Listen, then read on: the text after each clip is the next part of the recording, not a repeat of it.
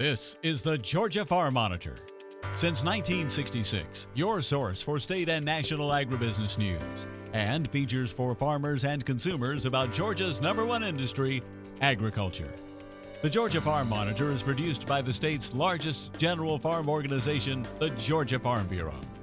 Now, here are your hosts, Ray DeLisio and Kenny Bergamy.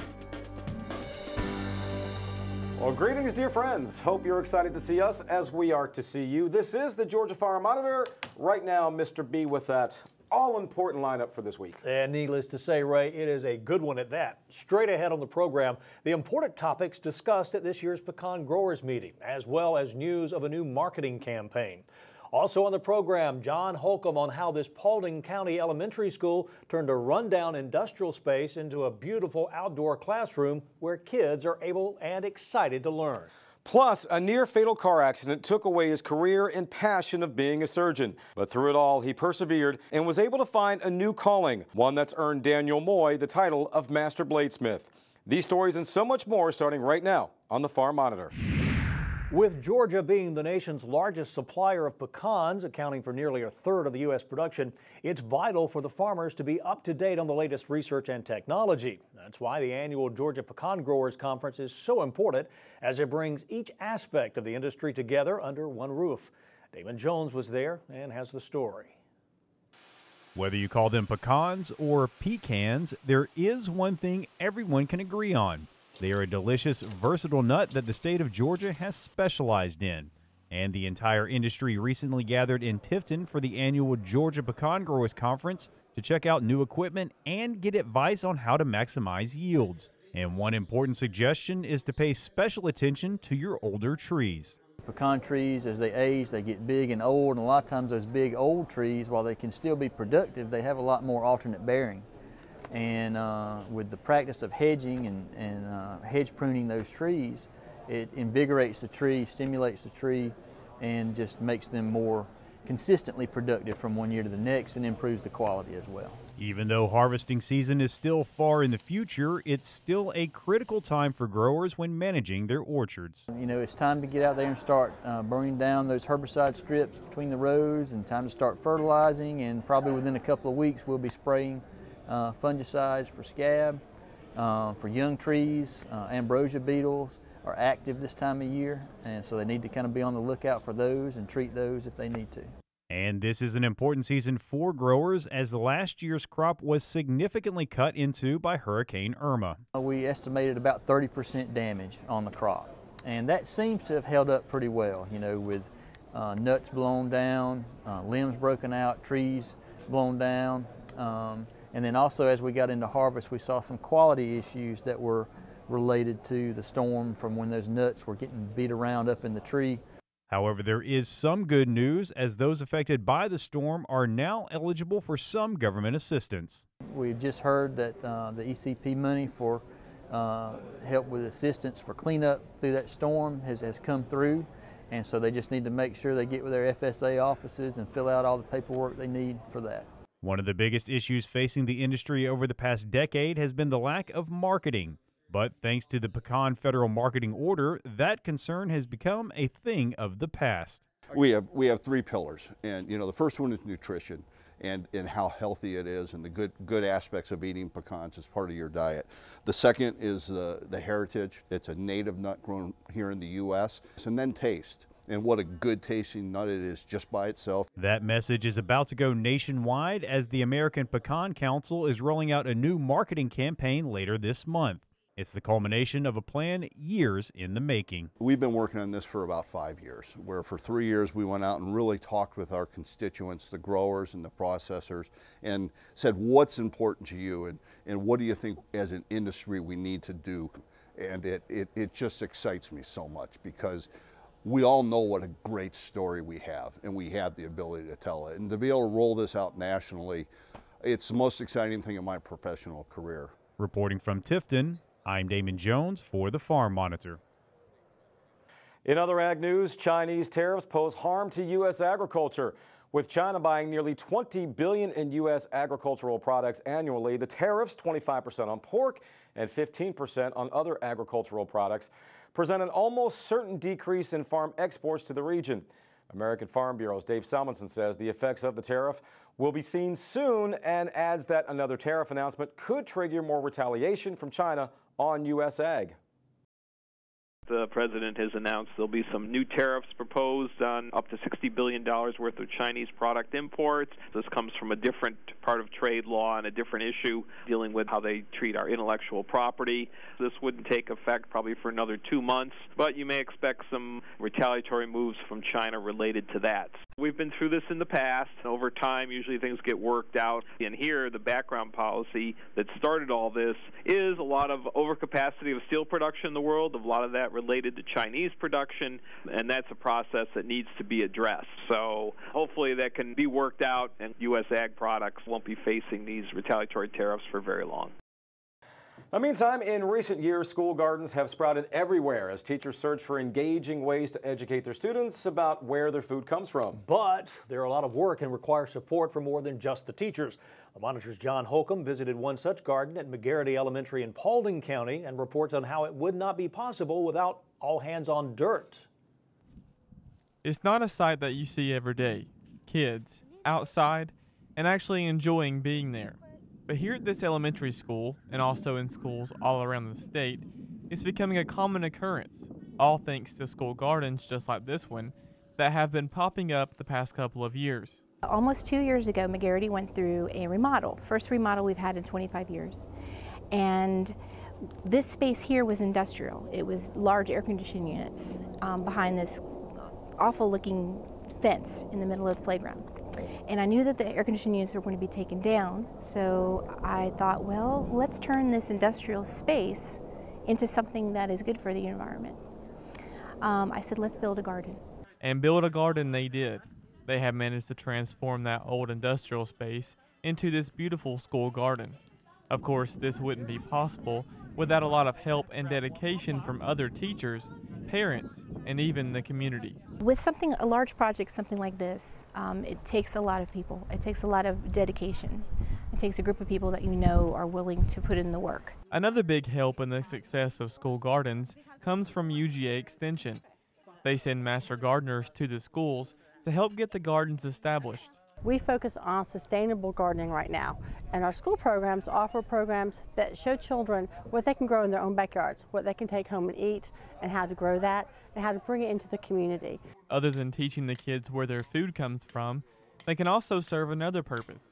School gardens can be a great way for the school to meet education requirements called STEM once the school has been certified by the state. STEM is science, technology, engineering, and mathematics.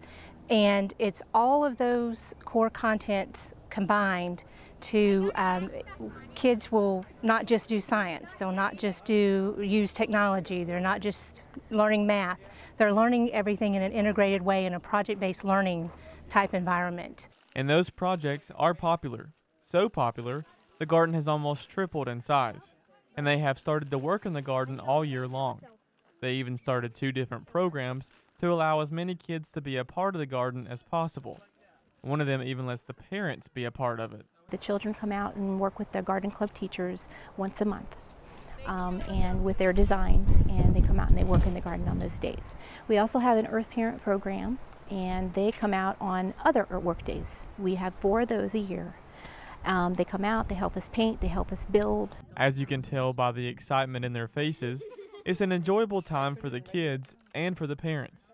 Deganar says the work days are a big hit as it creates a great environment for the families to be together. There's a lot of excitement about it and a lot of enjoyment when they come out and work in the garden because they get to come out and be with their kids. And they get to do something that's very stress-free, not just homework, not going to a ball game, coming and actually working together to create something beautiful and to also learn where food comes from. Reporting in Paulding County for the Farm Monitor, I'm John Holcomb. When we come back, forging steel into an exquisite knife. It takes the patience and skill of a surgeon. A title Daniel Moy once held before a terrible car accident nearly ended his life. His amazing story when the Farm Monitor continues.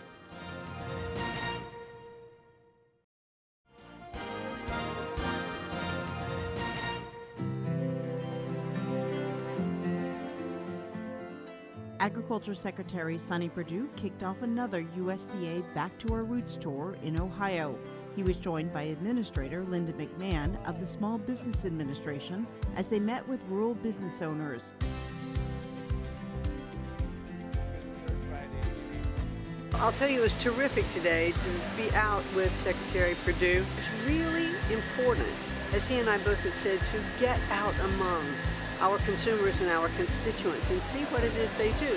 How can I advocate on behalf of small businesses if I don't visit them and see what their issues are?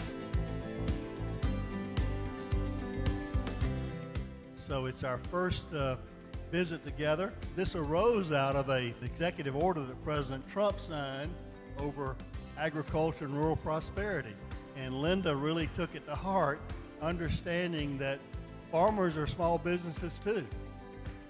We look forward to helping our small businesses and those that are farms all around the country, to grow and to thrive and to succeed, because then we all succeed. So thank you so much for being here. What she and I are doing here is understanding and making it formal and official by signing a memorandum of whether it's the SBA that needs to step in and help our constituents or the USDA.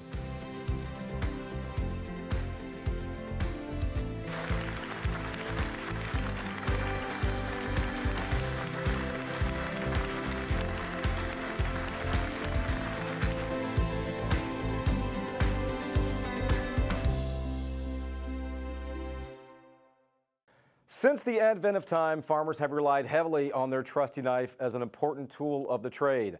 From a tiny pocket knife to a custom blade, it is pretty much with them at all times. But do they know the history behind that knife or the incredible effort it takes to forge one? Daniel Moy became a knife maker as the result of a horrendous car accident that nearly ended his life in 2009. A life that was spent mostly in the operating room as a prominent orthopedic surgeon in Watkinsville, Georgia. Well, unfortunately, the accident forced Dr. Moore to give up that life, but as you're about to see, he still crafts every blade with the utmost care and precision of a surgeon.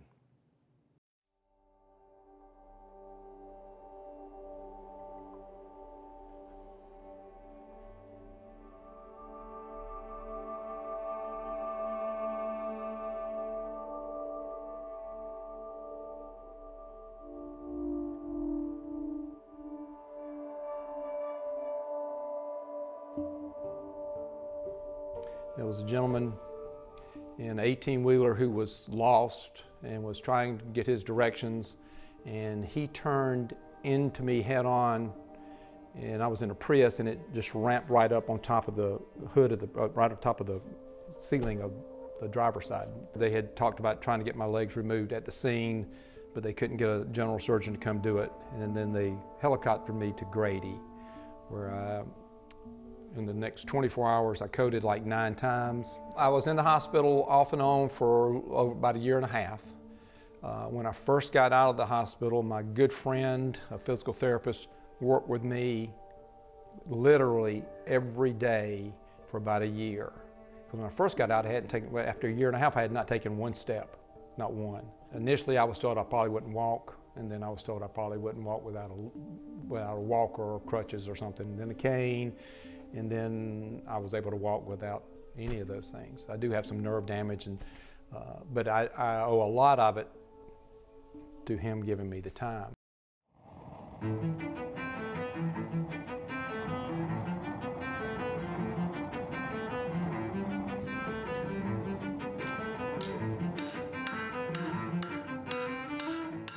For years, I talked about making knives, and I'm not sure exactly why. It just seemed like something I would want to do. My daddy did a lot of woodwork and stuff, and I'd done that growing up. But I just had always thought I'd make knives. And one day I was discussing this with a good friend of mine, and he said, I'm tired of you saying this. He said, you either need to make. You've been telling me this for years. You need to either start making knives, or you need to quit making, or hush. What I say to people, it keeps my hands busy, my mind still. I mean, I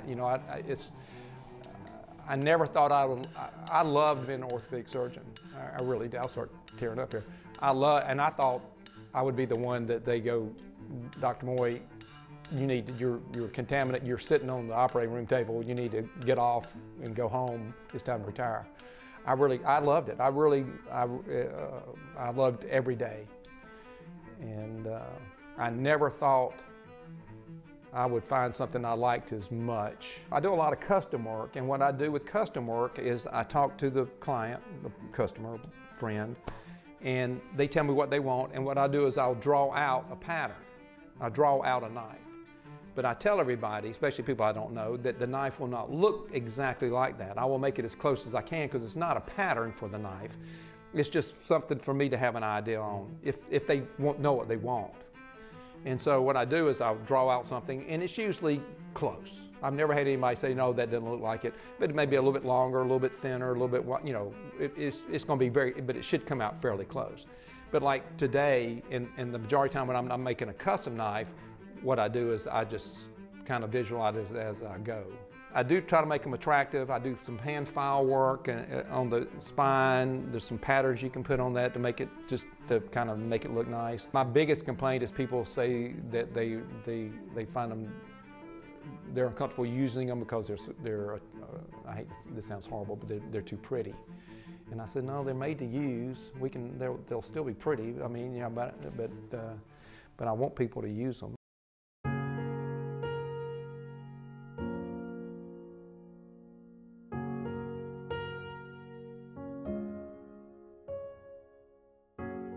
I'm glad I was an orthopedic surgeon, more so than I'm a bladesmith, even though at this point I really love bladesmithing almost as much as I do of being an orthopedic surgeon. I enjoy doing it, and I do sell knives, and that's not the point for me. I enjoy doing it. I made 40 or 50 knives I've got in a drawer before I sold a single knife. And because I wanted them to be what I thought was right, and but it comes as close because when I'm doing this stuff, when I'm doing something with my hands, orthopedic surgery, or this, I'm in a different mindset.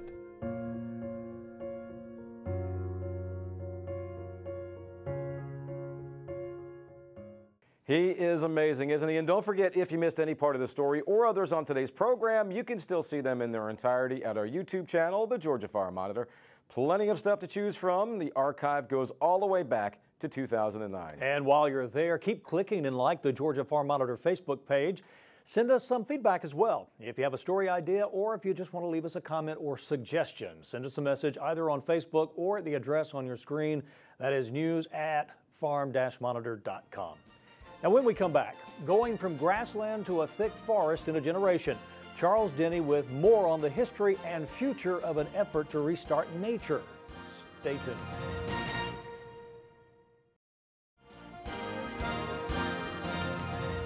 A hillside gets a new beginning, the birth of a forest almost from scratch.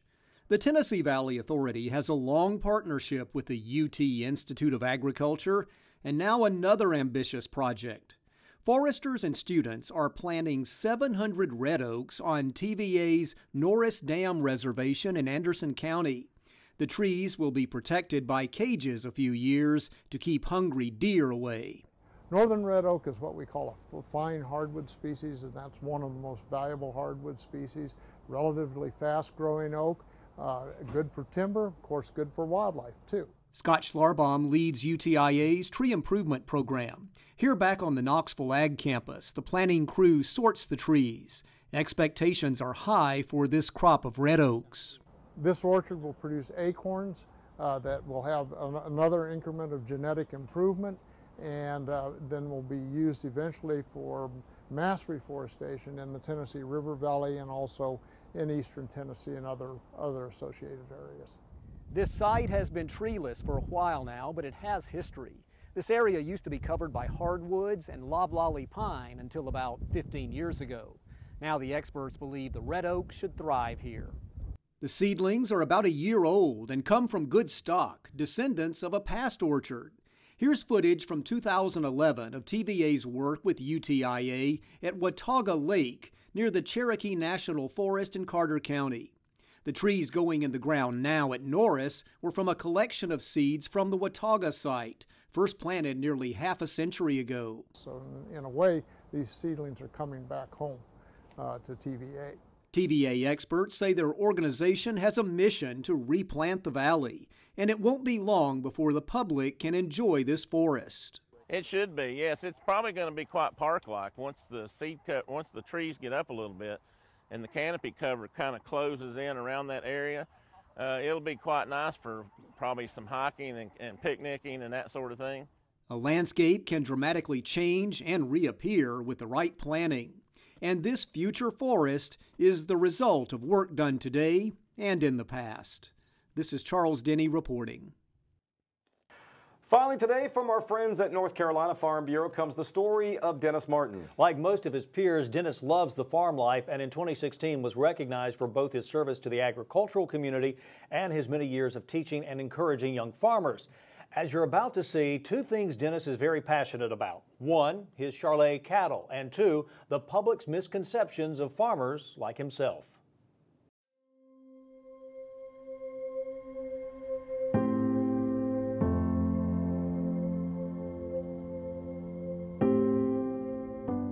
So to begin with, what made you just choose this breed? Well, I really just like the color of white cows, but I also knew it. You know, in the 1970s, they were gaining pretty fast in popularity, and I wanted to kind of be in on that new popular thing, and so just chose Charolais for that reason. Well, all of the original Charolais that came over from France were horned, but through the years, we've, like most other breeds, we've kind of bred the horns out of them, but the horn gene is still there, so it shows up sometimes. Well, the number one question is, do your cows eat grass? But also, you know, I get questions about GMOs and you know, organic things. Are you an organic farmer? Just a lot of questions like that. What, as a farmer, what sort of upsets you sometimes about the public perceptions of who farmers are and where their food comes from? Because there's so many myths flying around the internet and what people can see. Is there anything that bothers you in particular, upsets you, or is there anything that's just so wrong? It's like, well, I guess the main thing is just the public's lack of knowledge about food and how it's grown. For example, a real nice looking lady one day wanted to buy some marrow bones, and when she found out that I gave my cows a little bit of grain each day to go along with the grass, she wouldn't buy them. And you know, as soon as she left my booth, she went and bought her a donut from the donut vendor and started eating the donut. And I wanted to ask her why it was okay for her to eat grain, but not okay if my cows ate some grain. No, I think it's you know, I think they need the extra nutrients that grain gives them, and I think you know, they just produce and grow better. what do you think is the most important thing the public needs to know about farmers and what they do and what they grow and produce? That all food grown in all the different ways we grow it is safe to eat. You know, whether you're an organic farmer or a biotech-based farmer, I think all food we produce is safe to eat. Mom and Dad are in their 80s and both as healthy as they can be, and they've ate our beef their whole life. So. And what is it about farming? I know you said it goes back generations, but what is it about farming that you love? Oh gosh, that's a hard question. You know, it's just nothing better than to go to the pasture in the morning and find a new baby calf. You know, and just the pleasure you get from knowing you've worked hard all day baling hay or something like that. I just wouldn't want to change it for anything else. Great story. That's going to do it for this week's edition of the Farm Monitor. Now, here's a reminder for all the latest ag info regarding food, great recipes, and what's happening down on the farm. Be sure and check out our Twitter, Facebook, and Pinterest pages. You'll stay informed and see what's up in the world of farming and with us here on the show. Take care, everybody. We will see you next week right here on the Farm Monitor. Have a great week.